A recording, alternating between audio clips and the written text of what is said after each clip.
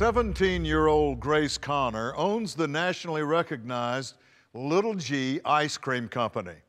Starting a company so young is a feat in and of itself, but it was more than a dream that created Grace's company. It was difficulty. She founded Little G's as a form of therapy following brain surgery in March 2015. Her persistence should remind us that difficulties don't have to stop us. We can focus on our dreams and allow them to propel us through adversity to a positive future.